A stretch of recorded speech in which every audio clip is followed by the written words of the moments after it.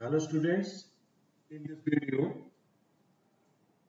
we will see a very interesting problems and typical problem related to trigonometry. Problem is we have to show cot x, not x, cot 5 by 24 is equal to root 2 plus root 3 plus root 4 plus root 6. Okay, to prove this, first of all we should take left hand side. In left hand side we will have cot pi upon 24. This cot pi upon 24 may be written as cos pi by 24 upon sin pi by 24. Here we will multiply it in numerators and denominator by 2 cos pi by 24 like this, 2 cos pi by 24. When we will arrange, then it will become to 2 cos pi by 24 into cos pi by 24. In denominator, you will have 2 sin pi by 24 into cos pi by 24. See here. This 2 cos pi by 4 into cos pi by 24 may be written as 2 cos square pi upon 24. In this side 2 sin a cos a means sin 2a. So in denominator it may be written as sin 2 in place of a pi by 24. So finally you will have 2 cos square pi upon 24 upon sin pi by 12. Okay. Now see the next step, that is 2 cos square pi by 24. It may be written as, by using the identities, 1 plus cos pi by 12. In denominator also you have sin pi by 12. Okay. Now see the further steps. See the further steps.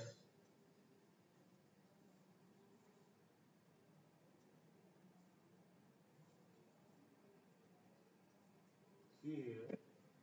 This step may be written as like 1 plus cos pi by 12 may be written as cos pi by 4 minus pi by 6. In denominator, apply same procedure, sin pi by 4 minus pi by 6. Here we have to use some identities like this. This is the cos A minus cos B. It means cos A cos B plus sin A sin B. In place of B, you will have pi by 6. In denominator, we have to use sin A minus B identities. Then we will have sin A means sin pi by 4, cos B cos pi by 6 minus cos pi by 4 and sin pi by 6. Put these values here. 1 plus cos pi by 4 means cos 45, that is 1 upon root 2. cos pi by 6 means cos 30 is equal to root 3 by 2. Here sin pi by 4, 1 by root 2. Sin 30 means 1 by 2.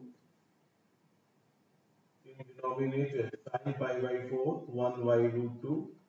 Cos 30 is root 3 by 2. Cos pi by 4 again 1 by root 2. Sin 30, that is 1 by 2. When we will simplify these steps, then we will have 2 root 2 plus root 3 plus 1 upon root 3 minus 1. See this step, multiplying numerator and denominator by the conjugate of root 3 minus 1, that is root 3 plus 1 upon root 3 plus 1. Okay.